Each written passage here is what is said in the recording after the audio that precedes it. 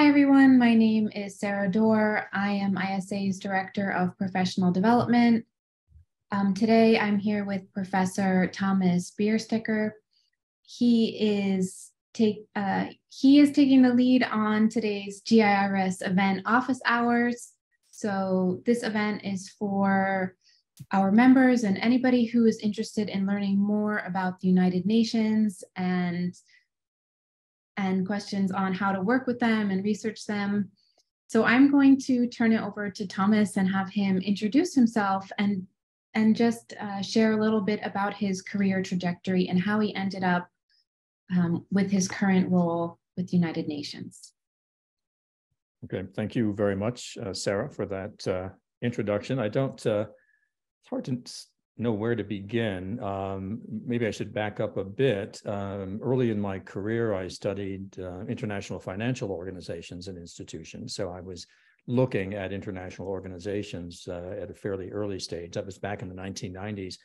I was particularly interested in the consequences of World Bank and IMF programs, particularly structural adjustment and conditional support. But I initially started my career teaching at Yale University. Then I taught at the University of Southern California. While I was at Brown University, which I joined in 1992, I became the director of the Watson Institute for International Studies 2 years after I arrived. And it was in that role that I guess had my introduction from some of my colleagues. I sometimes mentioned that one's own research trajectory, of course, is driven in part by events in the world and engagement with the scholarly literature and actually attending many decades of meetings of the ISA over the course of my career. But sometimes the institution also shapes one's agenda. And when I arrived at Brown, when I became the director of the Watson Institute, I inherited an associate director who had worked with the previous director named Tom Weiss, a former president of the ISA. And Tom at the time was extremely involved in research on humanitarian intervention and humanitarian action. So in a way, I was sort of brought in. I can blame Tom Weiss for my introduction to the UN and activities, because at the time, the Watson Institute in Brown hosted the Academic Council on the UN System, which Tom was the executive director of at that point in time. And so indirectly, I started becoming involved in some of the summer institution programs that were associated with Tom's programs. But my current involvement, and just to say where I just came from, I was just on a webinar basically giving an overview of UN sanctions over the last 3 decades of developments on UN sanctions for the ambassadors of the incoming 5 members of the UN Security Council. So I was literally virtually in New York. I'm back in our chalet, and I never left here. I was in our chalet here in Switzerland. But the way I got involved in work on sanctions, again, goes back to Tom Weiss, and this time to a collaboration he did with George Lopez and David Courtwright, and also with Larry Munir. The 4 of them wrote a book in the late 1990s about the unacceptably high humanitarian consequences of the comprehensive sanctions against Iraq in the 1990s. In fact, it's interesting, one of the ambassadors just at the very end asked me for my evaluation of the recent carve-outs that have been written into the last several UN Security Council resolutions, carve-outs for humanitarian actors to relieve some of the humanitarian burden of the targeted measures, but that's a different story. So back in the late 90s, I periodically would have board meetings in New York, and I would present. We'd have a board meeting. Many of my distinguished board members, including people like Mary Robinson and Sir Crispin Tikal, and many Richard Holbrooke, many diplomats, but also leaders, people like Les Gelb from the Council on Foreign Relations, Lee Hamilton, and so on. We would meet periodically and have a business meeting, and then I would provide some academic entertainment. The academic entertainment was publication of a recent book. So in I can't remember, it's 98 or 99, Tom, George, David, and Larry came out with a book on Iraq called Political Gain or Civilian Pain. And so we used that book as a feature to have a substantive discussion with the board after our business meeting in New York. And at the end of the meeting, the chairman of the board, the late John Birkeland, formerly of Dillon Reed Investments in New York, turned to me and said, reminded me of something I'd said in the introduction, and that is that you said at the beginning targeted sanctions. Now, you said at the beginning that financial sanctions were more effective than trade sanctions. And I said yes, and basically I was just reading the literature on the train down from Providence to New York to come up with that conclusion. But then he said, well, now we've heard about the terrible humanitarian impact of comprehensive sanctions, so why not target financial sanctions? And I nodded and said, yes, I think that's a good idea. And then he said, well, why doesn't the Watson Institute begin a project on this subject? And so, well, what am I going to say in front of my board? But yes, okay, sure. Yeah, it's a great idea. But it was just at the time that Tom Weiss was about to leave for City University of New York. So I thought, great, I've just made a public commitment in front of my board, and I don't have anyone to do this project. So I had to do it myself. Fortunately, I had just hired former Clinton administration, actually Assistant Secretary of Commerce, Sue Eckert, who happened to be Assistant Secretary for Export Controls. And Sue came, she was attending that meeting. She came up afterwards and said, you know, I know a little bit about this subject. And that's when Sue and I decided to begin our collaboration, which we did for a couple of decades, looking at the development of the instrument of targeted sanctions at the UN. So one thing leads to another. As a result of the meeting, I teamed up with the Council on Foreign Relations. We organized some meetings in New York to discuss the issue of the financial, with people from the financial sector, to talk about the idea, the feasibility of targeting financial sanctions at the outset. The Swiss ambassador to New York at the time, to the UN in New York at the time, mentioned to me at one of the meetings we had at the council that perhaps I should attend the Interlaken process meetings in Switzerland. This was in 1999. And so suddenly I found myself coming here to Switzerland and knowing almost nothing about sanctions. It was one of these meetings where I went and just, I was a fly in the wall. I was a fly in the wall, except I was seated next to the head of the Office of Foreign Asset Control from the US Treasury Department, Newcomb. And so suddenly I was officially part of this US delegation, and it was a crash course for me to learn about targeted sanctions. And as I say, one thing leads to another. After the Interlaken process, there was the Germans organized another process on travel bans, aviation bans, and arms embargoes. And then a year later, Sweden organized a series of meetings on the implementation of targeted sanctions. So I gradually became immersed in sort of what I would describe as a transnational policy network. And what I mean by that is it's a combination, it's a network of people who share expertise on the subject. And they're invited by virtue of that expertise, but it's not as if it's not an advocacy network, and it's not a transgovernmental network, so although they're both present in these meetings. It's a network that involves people from governments, from international organizations, from the private sector, both for profit, but also the academic scholars from international law and international relations. And through this process, I gradually developed both knowledge, but also quite a large network of people working on the reform of sanctions at the international level. And from the start, my work was relatively policy engaged, at least for me personally as a scholar, because I've always been publishing scholarly books throughout my career. So this was a bit of a departure into the policy domain. But a couple of years later, a friend at the UN Secretariat said to me, why don't you go and help us make the case for targeted sanctions? People just don't understand these. And I said, well, Lorraine, that's a great idea, but I don't really know if they're effective. We'd have to really study that. And that then led from this initial policy engagement to the creation of what we called the Targeted Sanctions Consortium. And this was a group of 50 scholars and policy practitioners from around the world who had a knowledge of or interest in sanctions from multiple methods. I must say, we had everyone from traditional quantitative large N studies, case study people, formal theorists, multiple methods, and analysts of linguistics. And we also brought them together with policy practitioners. So we had this mix of scholars and policy practitioners. And we developed jointly a research project, and that was a research project that resulted in our 2016 book with Cambridge University Press called Targeted Sanctions: The Impact and Effectiveness of United Nations Action. So throughout the last 20 years, I've been sort of navigating the space between the scholarly analysis of sanctions and the attempts to try to bring the analysis and the results of our work to the policy community more largely. And one innovation, I can't take credit for it, I take responsibility for it, but not credit, was the creation of UN Sanctions app. And so not only have we done the usual scholarly thing, that is publish a book and write articles, but we also created an app.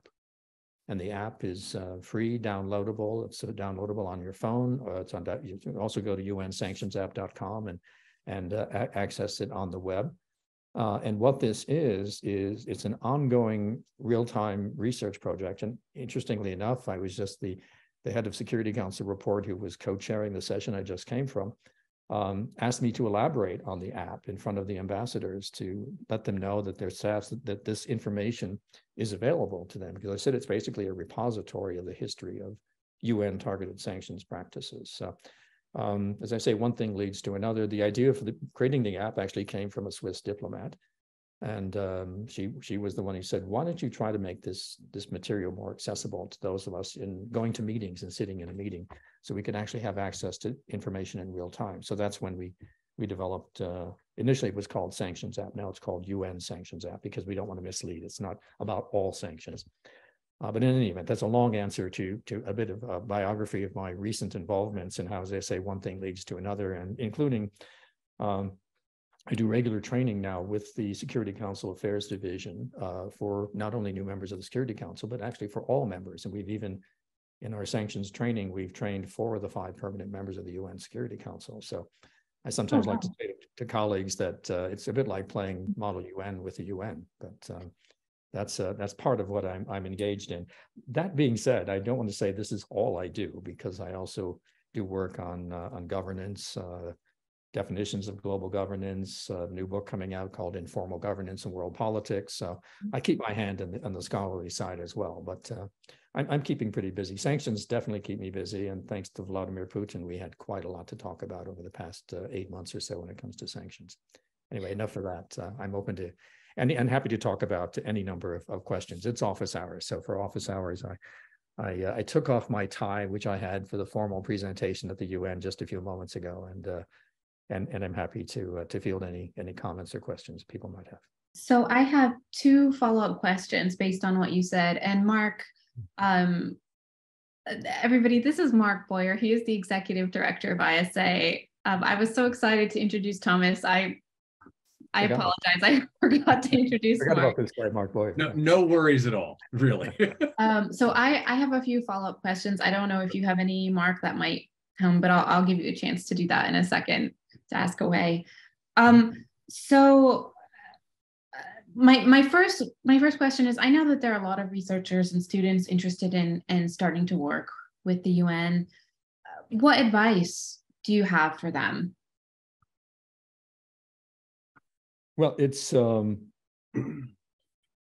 to know where to begin. Many of my former students actually are now working for the UN. Mm-hmm. Now, of course, I'm teaching now at the Graduate Institute in Geneva, so it's relatively easier for our students to gain access to positions. But mainly because if you're in either New York or in Geneva, maybe Vienna, but mainly these are the 2 main cities of the United Nations system. And I oftentimes, what I tell my students here is I say, go take an internship. I know there are all sorts of challenges and problems of unpaid internships, but increasingly now the UN is offering not really a living wage, but at least a token subsidy. So one of my master's students from last year is now working at UNIDIR, the UN Institute for Disarmament and Study Research. And I think he only gets a stipend of about maybe $1,200 a month. So it's not a living wage, but it does subsidize his cost of living. And this gives him the access to people working within that organization. He's actually been assigned, I shouldn't go into great details about Honoraire here, but he thinks he's been assigned some very responsible things for someone who's just on a temporary 6-month internship. But through that process, he's meeting all sorts of other people, networking very effectively. So that's one way. But that's easy to say here in Geneva, because not only do our students work at the UN directly, but many of them work for their governments. The fact of the matter is that many of the missions here in Geneva don't have large enough staffs to cover all the meetings that are being convened here on a daily basis. And as a result, they hire nationals, their nationals who happen to be our students, to go and take notes in meetings for them. And I had one who was writing, actually he got his thesis topic out of his internship working for the Czech government, because he was being assigned to the disarmament conference, which isn't doing anything in Geneva, unfortunately, due to the consensus rule. But then he also went to WIPO, no, I'm sorry, to the ITU, the International Telecommunications Union, and he discovered that their consensus wasn't blocking activity. And so he decided to write a PhD thesis on consensus and how consensus means different things in different international organizations, and went into the culture of it. So sometimes the careers can take multiple different directions. He's now working as a diplomat. He's now that he's finished, but that's, if you're in one of these locations, and of course you can also work for the non-governmental organizations or the business lobbying organizations. I guess for US-based students, the functional equivalent of that would be being in Washington and taking advantage of the activities there. But I would say two more things about in general. So I've really privileged too much just the location and access to events. Increasingly now we have more and more events online, webinar events. And I would encourage students to take advantage of this. This is really a new phenomenon. We didn't really have this before COVID. And I think I find myself tuning in to a number of webinars that are based in North America that I wouldn't otherwise have attended. I've also participated in a webinar in Nigeria talking about Russia and Ukraine. So I think increasingly, if you participate in these kinds of activities, not only do you learn something, but you can make yourself known by posing a question. Of course, if it's an in-person event, you can go up to someone afterwards, but you could even follow up with many of these events. Many of us are accessible online in different ways. So there are lots of ways of making yourself known. So that's one way of starting off. Another is to develop an expertise. And all students have expertise. I mean, they may not think so, but when you're writing a thesis about something, you develop, I think, an expertise on that topic. That is, you know more about the subject than anybody else. And most often you know more about it even than your thesis supervisor. Now, oftentimes students, when writing dissertations, think, well, I'm not really an expert, but I think an expert is somebody who knows what they don't know. I like that. I like the fact that, you're also talking about imposter syndrome, right? So students, researchers don't give themselves enough credit for what they know. And that's really important to acknowledge. And I think this expertise is sort of a ticket to access on many different issues. And yes, don't sell yourself short. One final tip, or one final piece of advice, and I just gave it to a couple of students the other day in my regular office hours in Geneva. And someone said, like most of it, like myself, I mean, when I started out, I wasn't sure if I would pursue an academic career or a policy career. And I applied both for academic positions and policy positions when I finished my PhD at MIT. So I oftentimes say, keep your options open. I mean, don't foreclose yourself. Don't narrow things. Of course, ultimately, when you make choices in life, it's like a tree branch. You're going on this branch, not another branch. But I think it's important to try to keep options open and not prevent yourself from exploring other opportunities. So that would be my other general advice. Can I just jump in with a question, sort of a question and comment? So, Tom, you probably know that ISA has done some collaborations with UNAI, UN Academic Impact particularly in the New York area, that were very, very successful. I mean, several hundred attendees on multiple occasions, oftentimes largely from, sort of greater New York area. Schools would bring, whole classes along, but, they were really interesting. And then a lot of that, quite naturally slowed down with COVID. And we're hoping to re-engage some of those things with the UN. Are there other ways that you could envision ISA as a member-focused organization engaging with the UN in ways that help our members, provide opportunities for, whatever, and just knowing the system better than certainly I do, I just put that on the table for you to comment on. Sure. I mean, I think there are a number of different ways to engage. First of all, of course, it's important to keep in mind that the UN is this incredibly complex, diverse set of organizations, institutions, programs, funds. In fact, I oftentimes, when I'm teaching my course on global governance, I'll put up the organogram of the UN and say, that's the UN. And say, now, the next time you say the UN said such and such, figure out who in the UN where.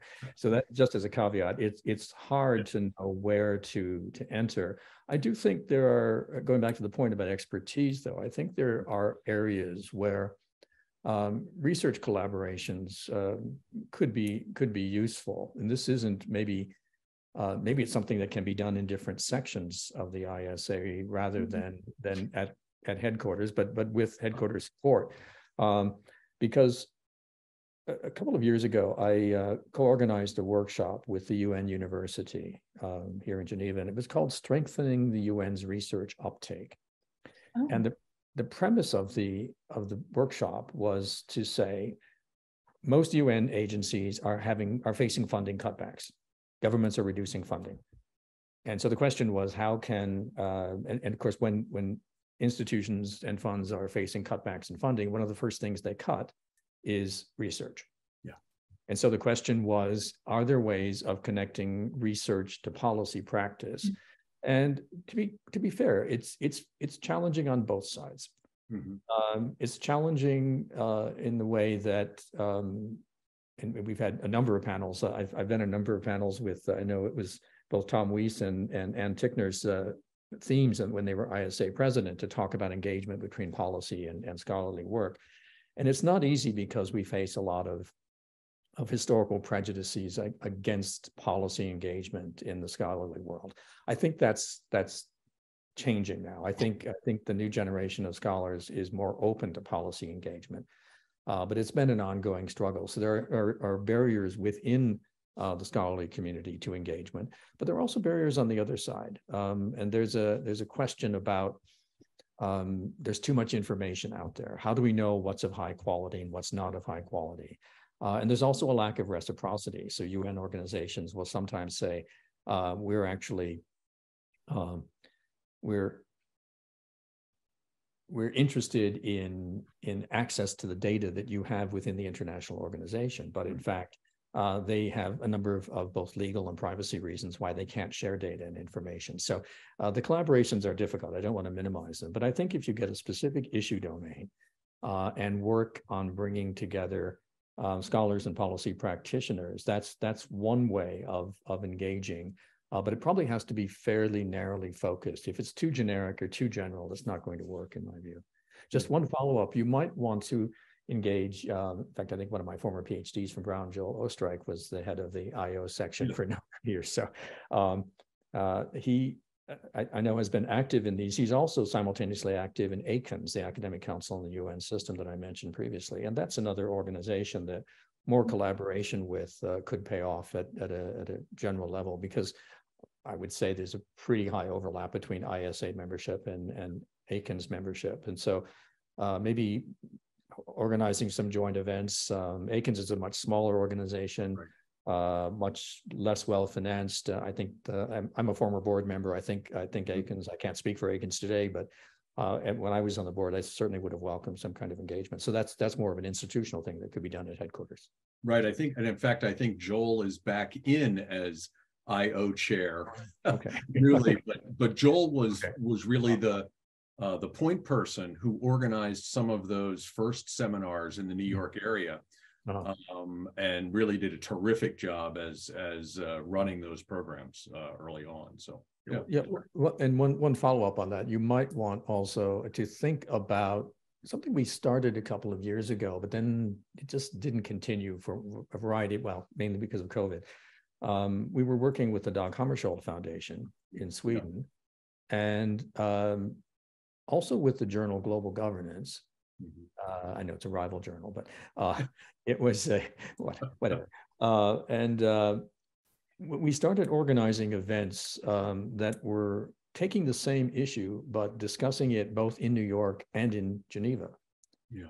It turns out not only are there the so-called 3 UNs, the member states, the Secretariat, and all the others around us that interact with the UN, but there's New York UN and there's Geneva UN, and they're very different. Most of my research, of course, is New York based, just as the webinar I just came from the seminar I came from was New York based. But in Geneva, there's oftentimes an attitude that we want to keep New York out of Geneva. Keep the politics, the high politics out of Geneva. And Geneva then tries to think of itself as superior to, because it's dealing with human rights, it's dealing with welfare, it's dealing with health, it's dealing with working conditions and so on. But I spoke a few years ago to one of the Director General's assistants here, and he'd come from Ban Ki-moon's staff to work at UNOG, the UN office in Geneva. And I asked him about this, and he said, well, sometimes I think there isn't enough New York in Geneva. And it's a bit too unrealistic in Geneva. And he said the human rights is pretty prevalent in New York, so you don't need to worry about that as much. But anyway, because of this, the 2 different UNs, we tried to organize events that would discuss the same paper with a New York audience and with a Geneva audience. Yeah. And that started revealing that different people would read the same essay very differently. Right. And we would actually have it, I think it was when we had when Global Governance was being managed out of the One Earth Foundation. No, is it One Earth? Not One Earth Foundation. Anyway, I didn't get this wrong, but they're based in Boulder, Colorado. I can't remember the name. Maybe it is One Earth Foundation. And they had funding and a very creative managing editor.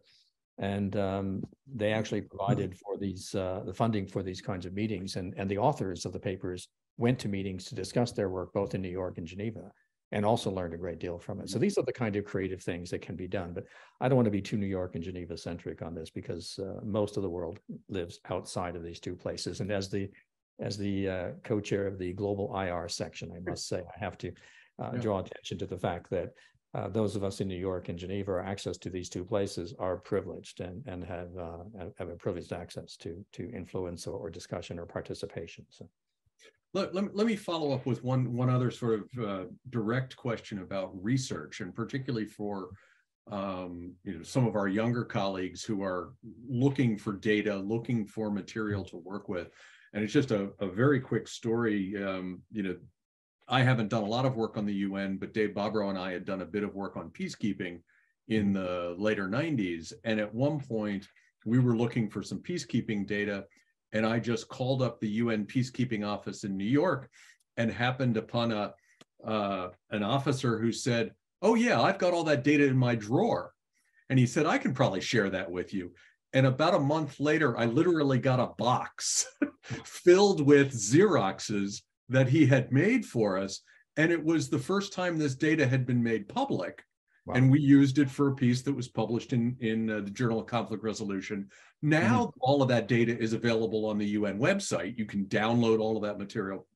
But are there ways that we could think about, and again, I mean, this is just sort of putting an idea on the table, to do a better job of helping particularly our younger colleagues to find what data actually exists and what kinds of things the UN can offer that may not be published, that may not be readily available. It's accessible, but it's not, and it's not, it's not privileged information, but it's material that may not be as widely available as, things on the website or in some of the major UNESCO publications or whatever. So just sort of curious.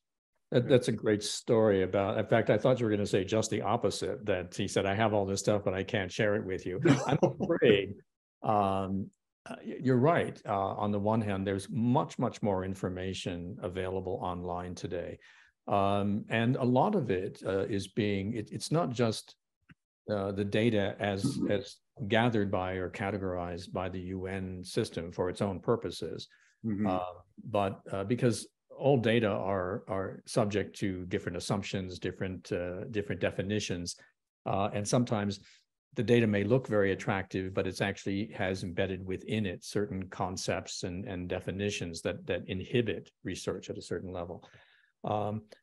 But now, of course, with the availability of textual analysis, it's possible for people to do much more systematic analysis rather than just pouring through Security Council resolution after resolution, trying to understand what are they thinking of or what are they trying to do.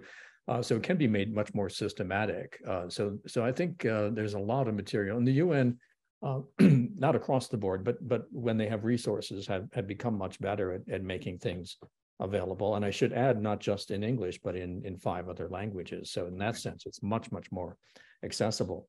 The downside is they don't necessarily part with everything. Yeah. And this is something that, I mean, I'm very glad you were able to get the peacekeeping data. And as you probably now know, there are a whole series of different research projects out of NUPI and also out of I mean, number of scholars who've been working on peace operations and with different data sets. My only complaint about that work is that, like the sanctions people ourselves, or the mediation people, we don't talk to each other enough, because the UN is using all these different instruments, but we don't, we replicate the kind of pathologies that exist within the organization. But one anecdote about the sanctions material, as I say, I work quite closely with the sanctions branch and in the Secretariat, and have access to information that I have a privileged access to just even the slides from the presentation I just heard, extraordinary amounts of detail about how many meetings, how many notes, how many decisions are being taken, how many visits. I mean, really in the weeds kind of work, but it gives one a sense of how the UN Secretariat functions and how the sanctions committees function. But as a scholar of sanctions committees, a few years ago, they used to have everything online.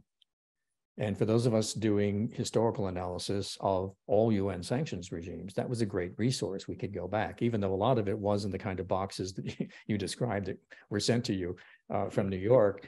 Now, increasingly, it was being made available online, but that was only for the more recent cases. The historical cases were still in the boxes. Yeah. So here's just a problem of access to data and information, and also the privilege part. I mean, when the UN closes a sanctions regime, they take all the material offline. And they do that for a very good reason. They're doing it because the individuals who might have been mentioned or designated or listed for sanctions are no longer under sanctions. But if they're still findable on the UN website, that's a stigmatization that affects their life, their career, their opportunities. Rumors could start, they were on the UN sanctions list. And so the UN took all that information down, offline, no longer accessible. The problem for those of us as scholars, if we're trying to say, well, who was targeted? Why were they targeted? What were the effects of this and the historical cases? Now we lose 50% of the cases historically because that information is no longer accessible. So it's, I made a mistake as a researcher once sitting down with the data person in the Secretariat to talk about this. And because I said, oh, that's not a problem. We just use the time machine and go back in time and figure out what's available, right? Okay. Well, that was stupid. I shouldn't have done that. Here's advice for scholars, because immediately the data person then immediately found ways to get around the time machine. So in fact, we should be careful when we're having these candid discussions with policy practitioners who want access to information. But that's just one narrative about this. But I'm glad that you found someone who was that willing to share the information for that project. Yeah, very good.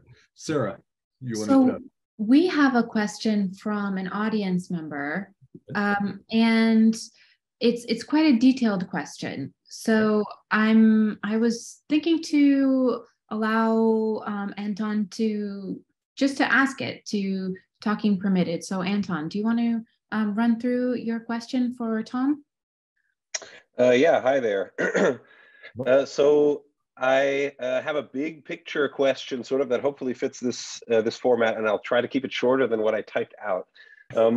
Basically, what do you think is the sort of the next big thing or two for sanctions research, either UN sanctions or unilateral ones? Sort of, what are the promising paths for future work on sanctions? Sort of on substance, right? Giving the current trends, such as the absence of new sanctions regimes in the Security Council, the Russian posture in the Security Council, the increase in Magnitsky type legislation and sanctions. Mm-hmm. And then B, sort of on research design. You mentioned the text as data approaches. Are there any other sort of research design innovations in recent years, causal inference sort of stuff, new sanctions data sets that are being released that might help us move beyond the fairly coarse country year quantitative analysis that's very prominent and is very important, but we can make, what's your view on these two aspects, especially since you have such a sort of long-term view on the development of sanctions research over the past decades. Thank you. Terrific. Thanks very much. Anton, can you tell me where you're from? Peace Research Institute, Frankfurt, University of Frankfurt, and I'm visiting Nuffield at Oxford right now. Okay, excellent. Very good. I've been a resident fellow at Nuffield twice myself, so enjoy your time. Let me start with a question about research and direction for sanctions research. I think there are a couple of important trends to take into consideration. You've already highlighted a couple of them. Well, first, let me address the Security Council gridlock question first. It turns out they just passed a sanctions resolution on the 22nd of October, which surprised me. I guess I had a heads up, but I wasn't expecting it. I've been making a standard spiel about gridlock in the council and pointing out that there hasn't been a new sanctions regime since 2017 on Mali. And also some research I did with one of my former PhD students here, Aurel Niederberger, where we were looking at the patterns of listings and delistings by the UN over time. And we found that for the last 3 years, 2019, 20, and 21, there were more people being delisted by the UN than listed, which meant there was no consensus to add any new names to reinvigorate the existing regimes. And if anything, they were simply cleaning up and delisting individuals. Obviously, each case is unique. But then all of a sudden, it was actually this summer, I co-teach, we do a week-long seminar here in Geneva with the sanctions branch, and we bring in member states, other branches of the Secretariat like peacekeeping or mediation support or OCHA, private sector individuals, and panels of experts. And Eric Martzal, who's the current head of the sanctions branch, said as an aside, late July, he said, take a look at this resolution on Haiti. If nothing happens in a few months, we might have a new sanctions regime. And lo and behold, as of October 22nd, we in fact have a new sanctions resolution, 9-pager. I have it right here, resolution 2653, which is interesting for a number of reasons. Now, I'm not going to get too much in the weeds about this, but it's interesting because one, there's a new sanctions regime for the first time in 5 years. And two, I think it was brokered through China initially that must have asked Russia not to block. I haven't checked the votes on the resolution. I should do that. It contains, it's targeted as the usual kind of asset freeze, travel ban, arms embargo. It's focused on gangs and gang violence. So it's not a traditional threat to peace and security. So there's another innovation within this particular resolution. But it also has, it repeats the humanitarian carve-out paragraph that was in the Afghan Taliban resolution at the end of 2021. And it includes something I've been working on for a number of years, quite important, at least in my view, and that is due process rights for individuals who are targeted for sanctions, because it calls upon, where is this? I don't have the exact text. I'm going to read it here. Basically, it suggests that the Office of the Ombudsperson should have a role in considering delisting requests. And that's a breakthrough, because up to this point, delisting has only been done by the Al-Qaeda ISIL committee. No other committees have mandates or no procedures for getting off the list. So it has a number of interesting features. So it appears, in spite of all the gridlock, in spite of all the geopolitics, that the council is still functioning in some way. And this resolution is indicative of this. I think a lot of this is sort of action happening sort of in the weeds. But when I talk about give talks or lectures on UN reform, I always encourage people to move away from focus on Security Council membership reform and start considering things like the kinds of micro adjustments within resolutions, adjustments to existing sanctions committees that really appear very technical and in the weeds, but there's this kind of incremental change that's happening. And I think we don't see it because we're looking for the big picture change. Not that I'm not going to give you a big picture response now. So that's a long preface. So what's next in sanctions research? So until this resolution, my standard argument was, well, the next, we're seeing gridlock at the council, therefore, we're seeing a new kind of informal governance in world politics, this informal multilateral cooperation between the US, the UK, the EU, Canada, Australia, New Zealand, Japan, South Korea, Singapore, all working together, mostly, with sanctions on Russia. And so I would have said, give up looking at the Security Council, not much is happening there. But I still think, of course, there are a number of cases where this kind of multilateral cooperation on sanctions does exist with regard to Syria, Venezuela, Myanmar, and other cases. So I do think that we do need more research on these kinds of coordination, cooperation between autonomous sanction centers. And Russia is the obvious case, but it's existed in other cases more recently. So I think that's one area for promising research. How does it work? How does it function? Even to what extent is it really there? I think I saw a organigram, no, a figure, it wasn't an organigram. It was just a union intersection of sets figure that Bloomberg Financial put out. It was quite striking that the individuals, the so-called oligarchs that are sanctioned in Russia over the invasion of Crimea, not Crimea, sorry, Ukraine, and Crimea. In fact, they don't overlap. There's about high overlap between any two of the three main parties, the US, UK, and EU. But in terms of the intersection of those three, it's in the hundreds, whereas there are thousands of people designated. So it's interesting to look at how much cooperation, how much coordination. And one of my own current research issues that I'm most interested in looking at right now, and I think is a relatively under-researched, is sanctions relief, and how sanctions, not just applying sanctions, but relieving sanctions, can be used to facilitate mediation, negotiations of different sorts.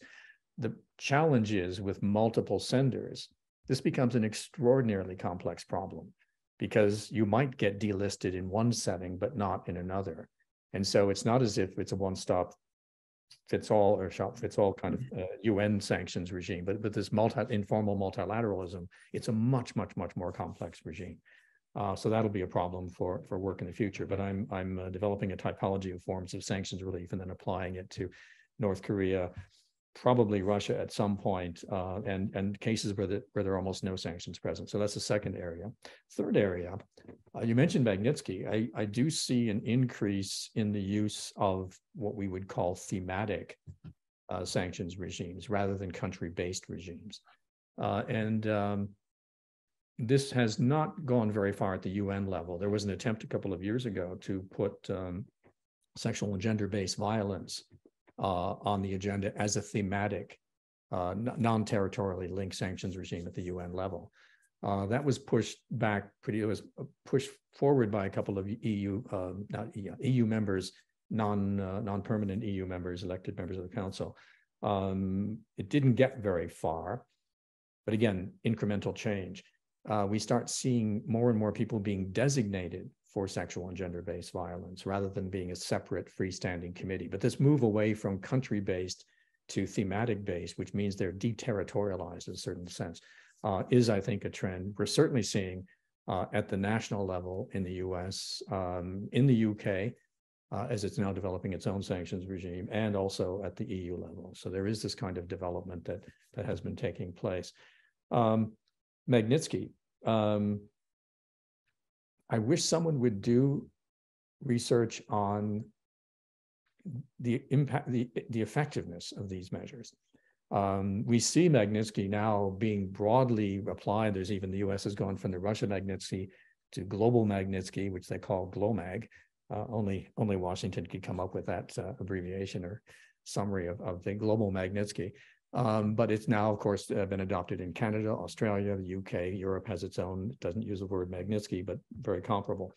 And the research on Magnitsky type sanctions, I say this because I've given testimony to parliaments in both Canada, UK, and Australia on Magnitsky. When asked, do they work? I say, we don't really know. That is, there's not sufficient research on individual sanctions of this sort. Now, the reasons are obvious because it's hard to gain access to these people. It's hard to even if you gain access, to get honest responses from them about how these sanctions affect them, because invariably will lead to them not wanting to talk about how they managed to survive and evade the measures. But I do think that's a research blind spot at the moment that we're missing. One final point related to that in terms of research blind spots is so much of the literature, and I include myself and my own work included in this, is focused on the perspective of the sender. Very little work is done on the targets of sanctions, the receivers of sanctions, or even those intended to receive the signals of the sanctions.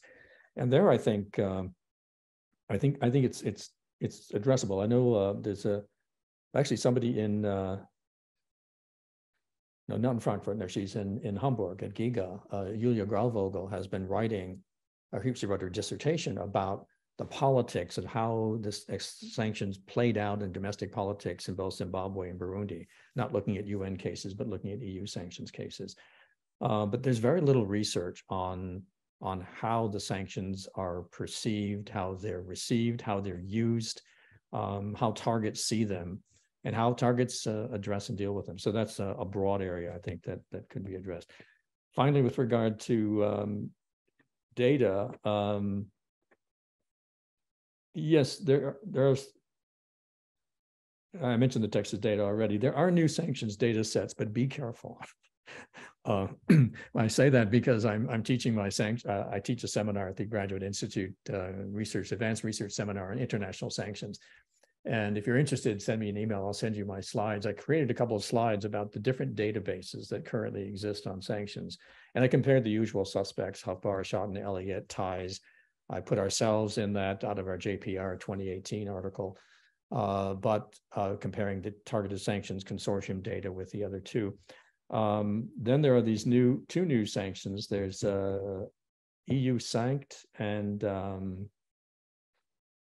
Global Sanctions Database, GSDB.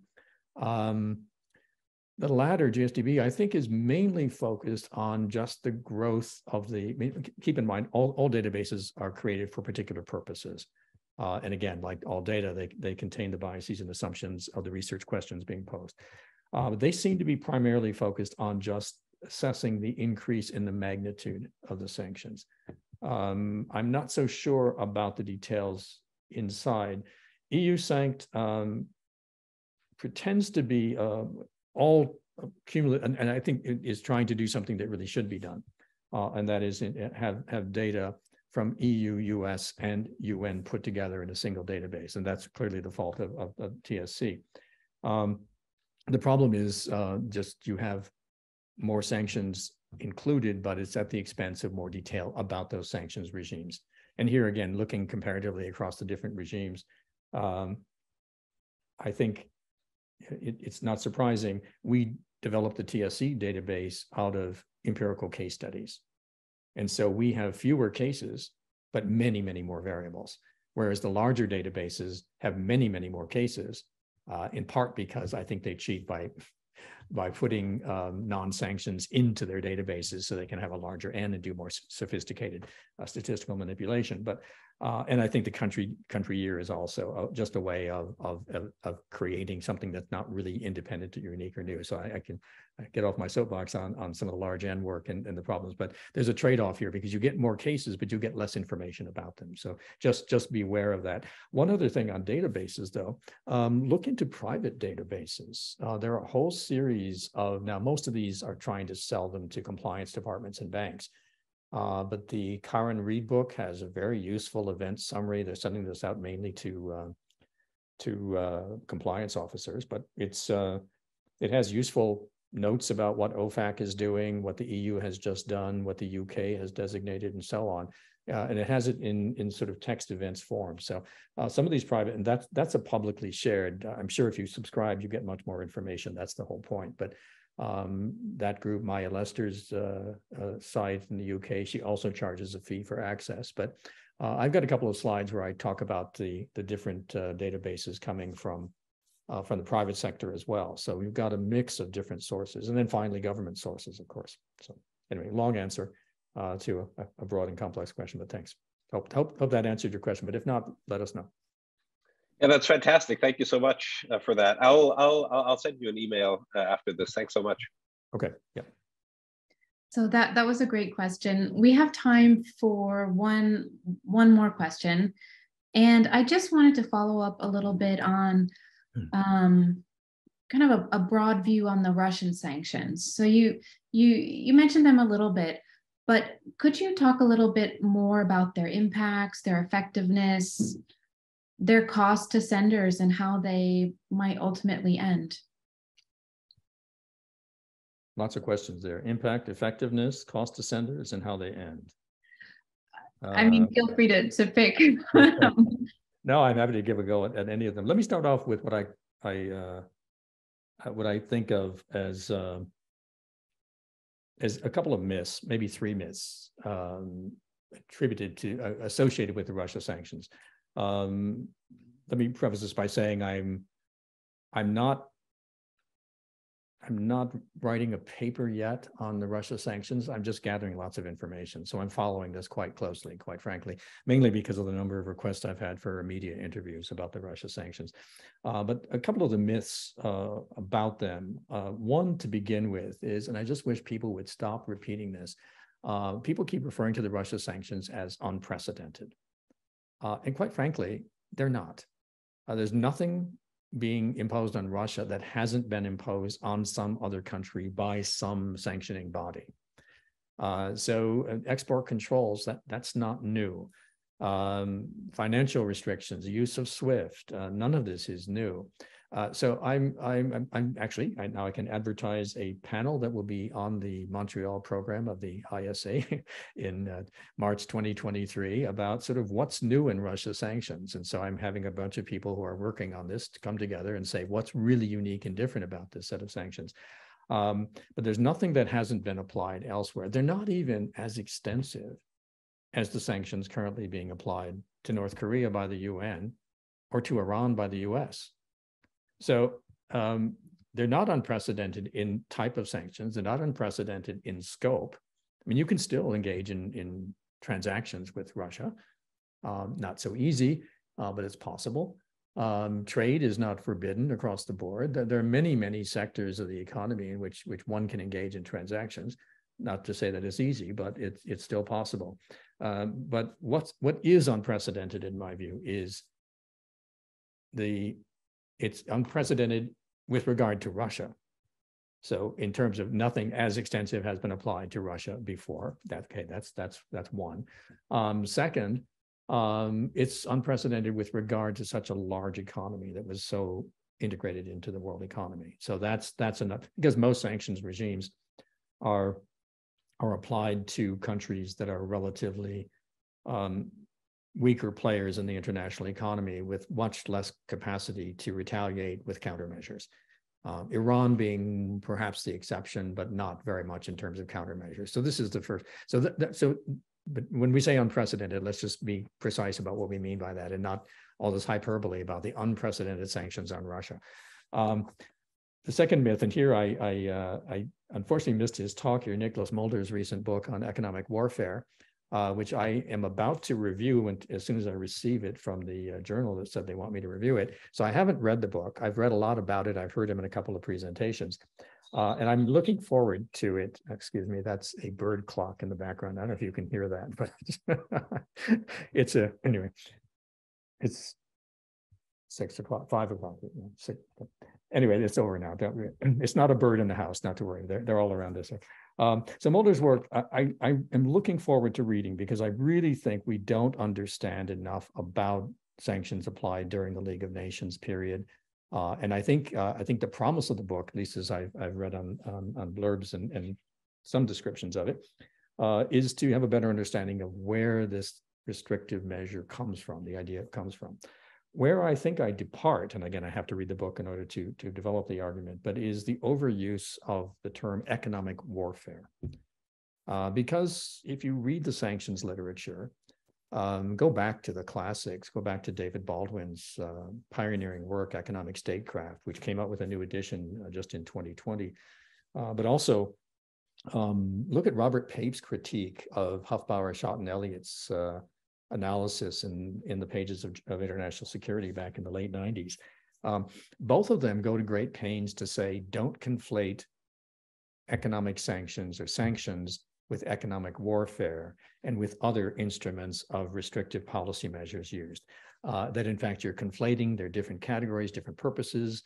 And I would argue it plays into the discourse of Russia itself, because then Russia can say, well, economic warfare against us, therefore what we're doing is legitimate. And they've actually used that argument. So I think it's dangerous both on political grounds, but also on analytical grounds. I think we have reasons to keep these categories different.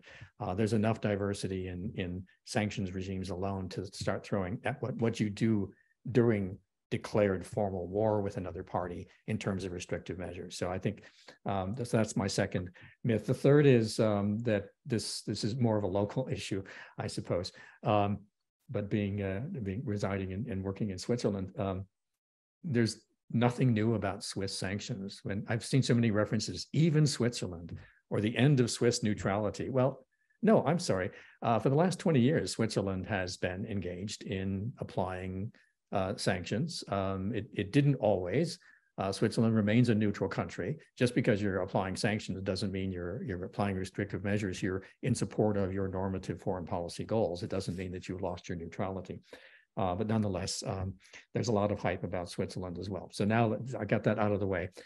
So there's nothing new. Ask Lukashenko or ask Maduro.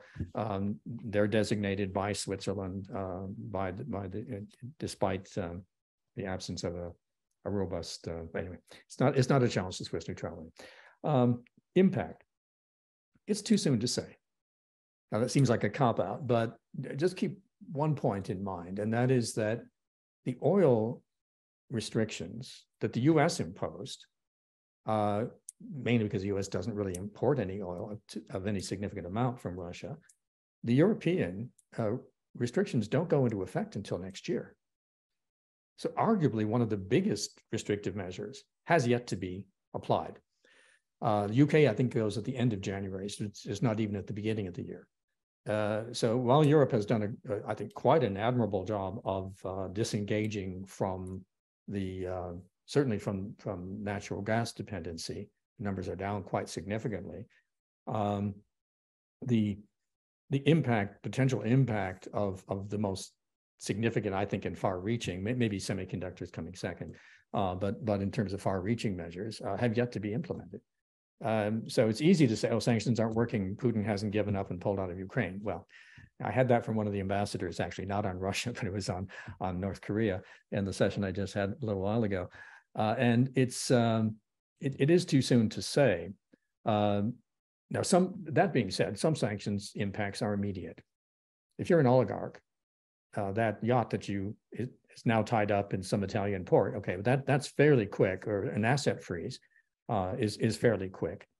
Not probably quick enough if you're a smart enough oligarch, and many of them to get a lot of money out, but nonetheless, the impact of some types of sanctions are immediate, but others are much, much longer term. So we need to sort of differentiate between the different types.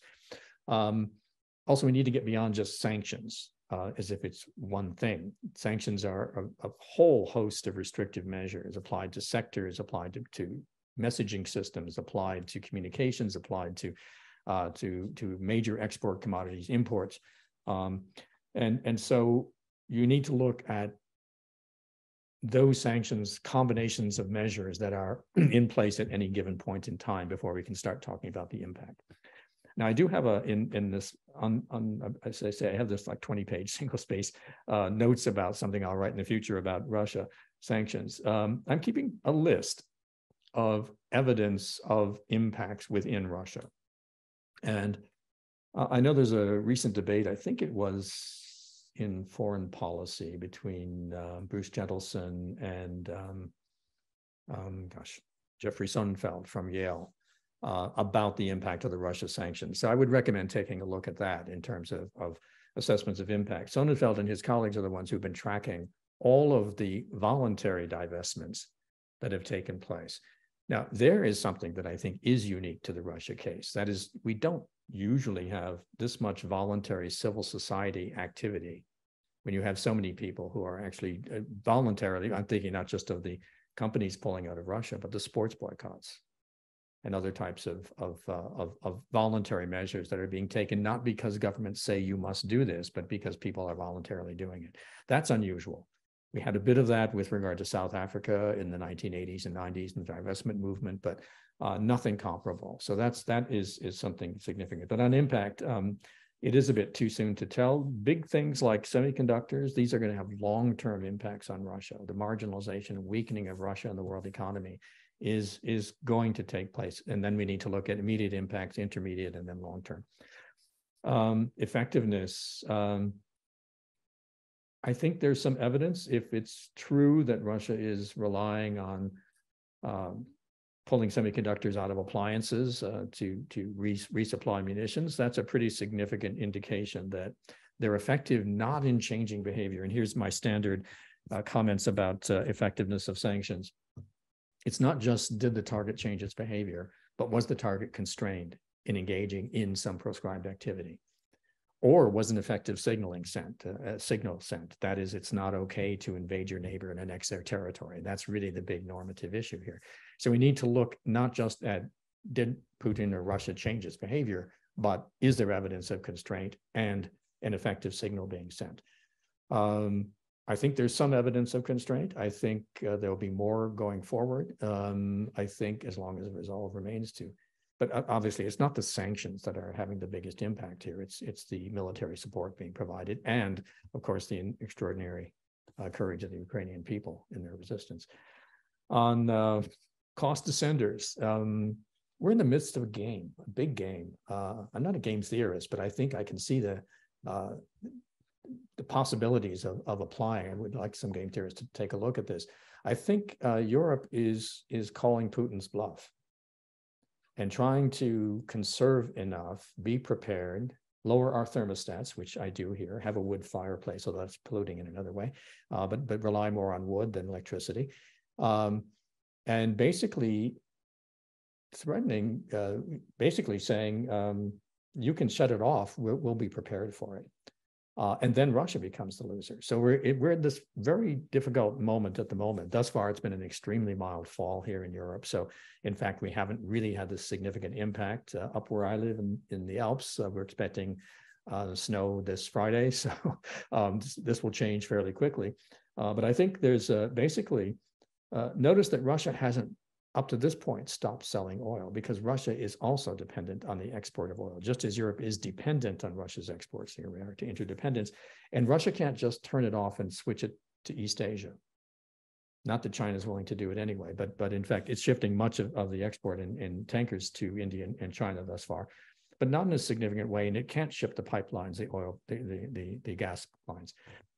So finally, how will they end? good question. I think we need to think about that now, or start thinking about it. That's why, as I mentioned earlier, in response to Anton's question, that I'm interested in developing ways of thinking about using sanctions as relief rather than as punishments or as attempts to try to prevent the engagement of some kind of behavior. So I think it's important to start thinking about sanctions relief now, because at some point, and hopefully sooner rather than later, but at some point, there will be negotiations. We don't know who the parties will be. We don't know what the issues will be. I think, but it's important to start thinking about how sanctions relief can be linked to specific concessions, either on creating a ceasefire or getting parties to the table or negotiating an agreement in good faith and then maintaining commitment to that agreement. So I think, and in this case, there are lots of things to work with in terms of sanctions relief. The challenge is there are also many, many, many senders whose behavior needs to be coordinated, because you can get relief from one party, but not from another, and therefore not have effective relief. That's what Iran discovered after the JCPOA. So anyway, big question, but a long answer as usual. But I don't think we have that many people in the chat as far as I can tell.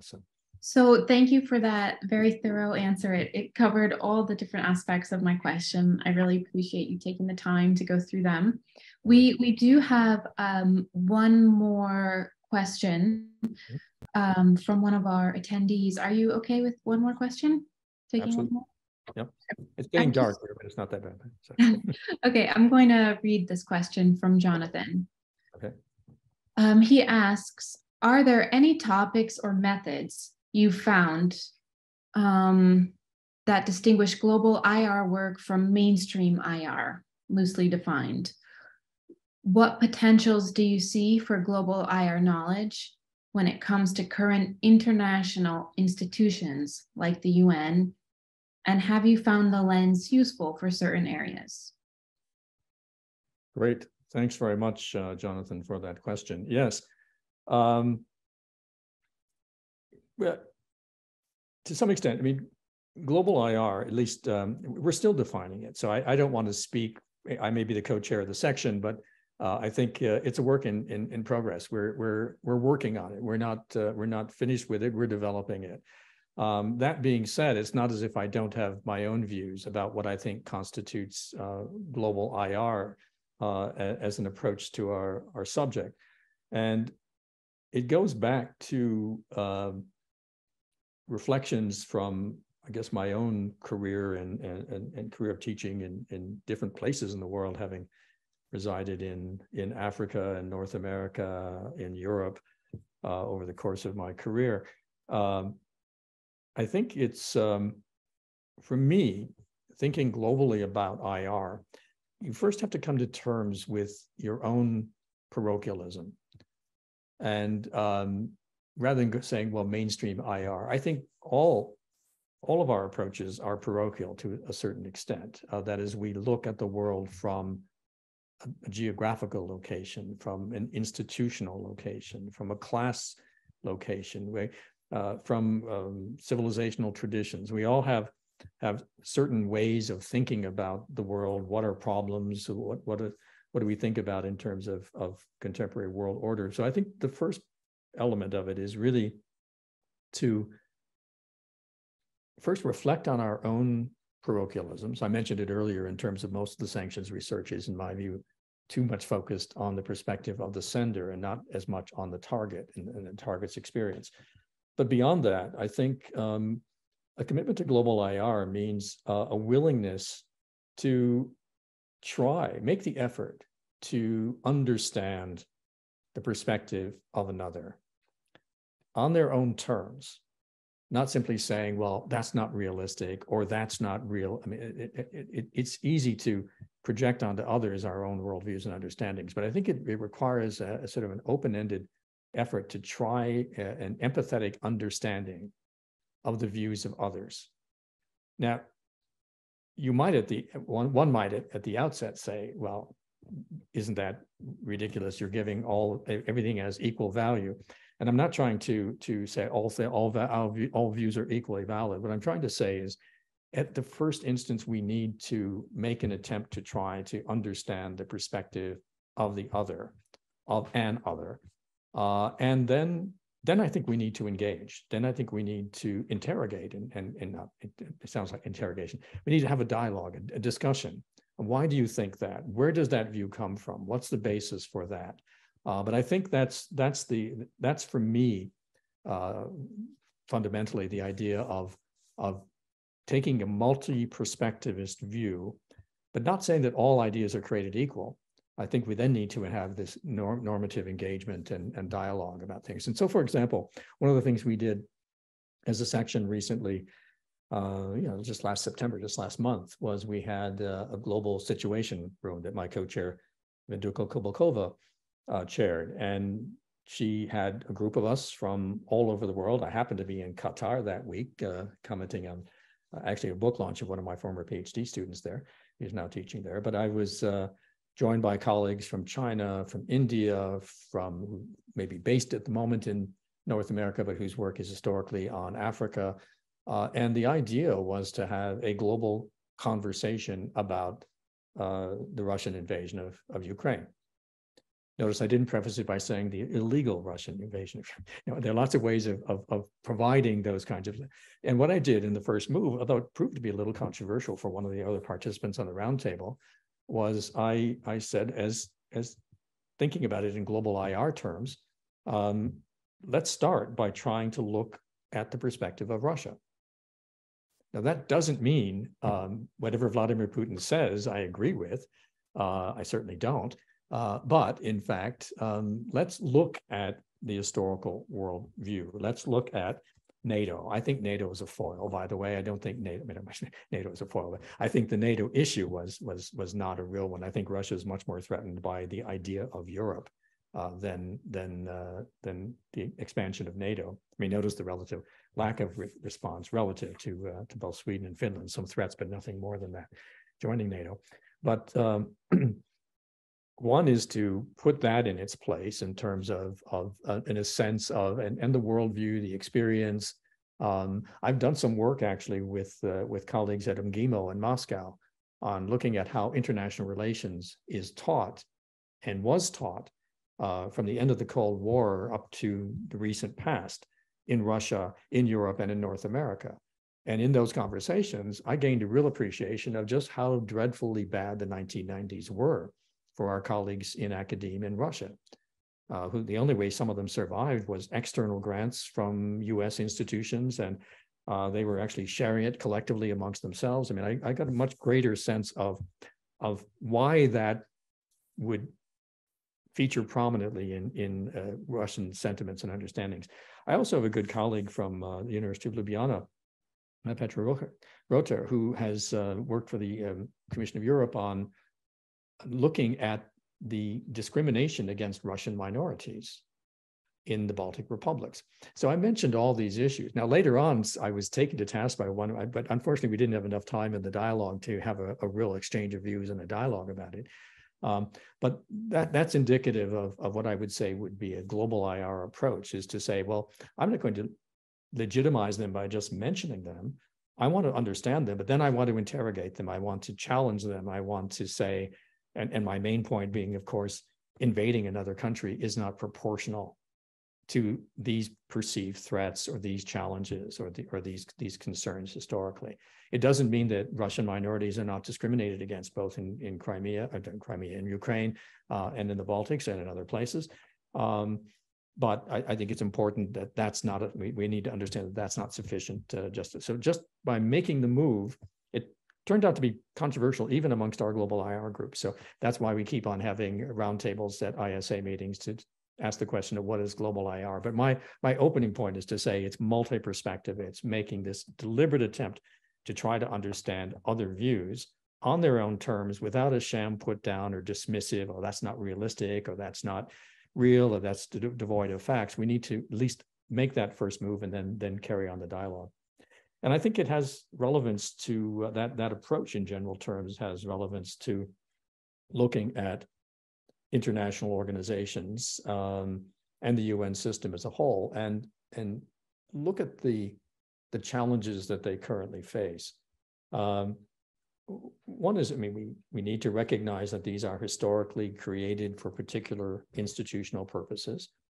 They're constantly reforming and adapting, but they have to adapt to a world in which we live in a multi-polar, multi-perspectivist world, and they need to accommodate the views of others.